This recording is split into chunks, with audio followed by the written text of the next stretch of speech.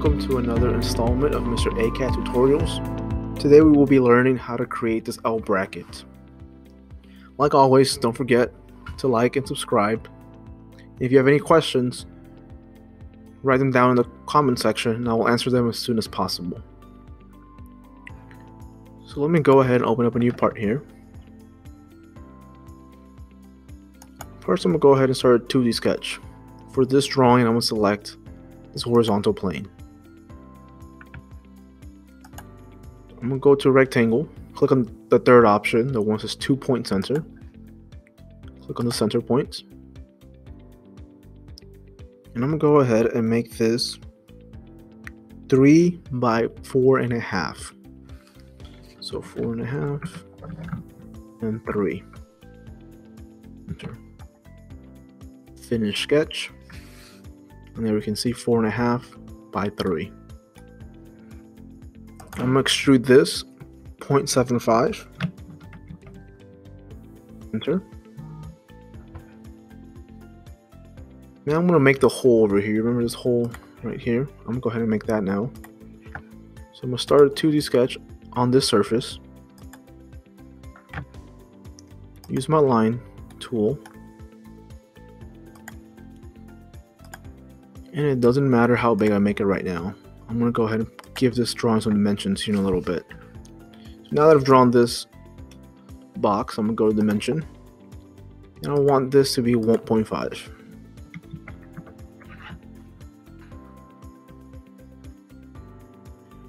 You see how it came below it? So I'm going to go ahead and tell it this right here.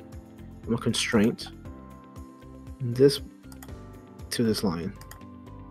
There you go. Same thing with the side. And then the dimension on this side is going to be 0.5. Same thing with this other side to make it symmetrical. 0.5. Enter. So that's how big the hole is going to be. So let's go ahead and finish sketch. Extrude this right here.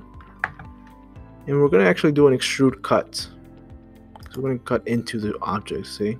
So we're going to subtract it. So press OK.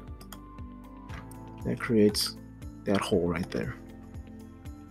Next, we're going to build this back part.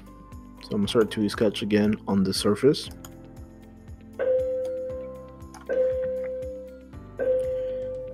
Yes, that is the bell. I am at school. I'm going to go ahead and do this one right here. It says 2 points. And I'm going to click on this corner. And then it's going to be 3 inches wide. But it's only going to be 0.75 on the depth. So 0.75 times 3. Finish the sketch. And I'm going to go ahead and extrude this.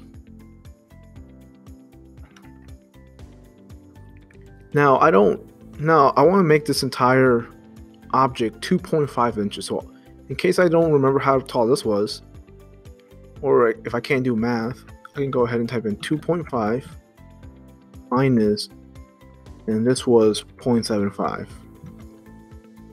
And so Inventor will do the math for us. And you'll see it's the same thing as typing in 1.25. Okay.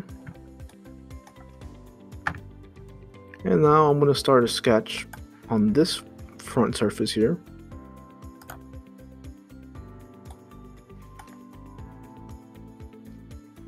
And I'm going to go 2 inches from the right hand side over here.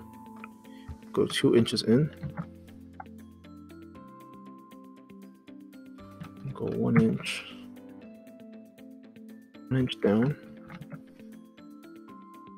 And I'm going to go ahead and connect that to this right here. And so I have built a triangle right here at this corner. So we'll finish that sketch. Going to extrude. I'm going to cut. Press OK. So that builds that. So we're almost done. We're just missing this little circle here. So I'm going to start a 2D sketch right here on this surface.